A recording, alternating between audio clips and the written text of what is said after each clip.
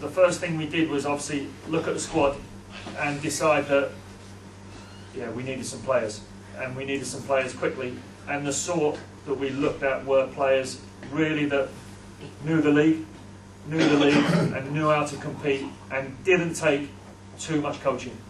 That they knew really, we only needed to tell them once or twice and they would go out and do that. So that was really where we looked at recruitment. And then it's really been ongoing, hasn't it? It's been ongoing week after week that we're just trying to get really team shape and teamwork. The biggest thing, teamwork. That if we can work harder than the opposition, that gives us a great opportunity. And out of that, hopefully performances and results come. And then you don't really have to worry too much about bonding.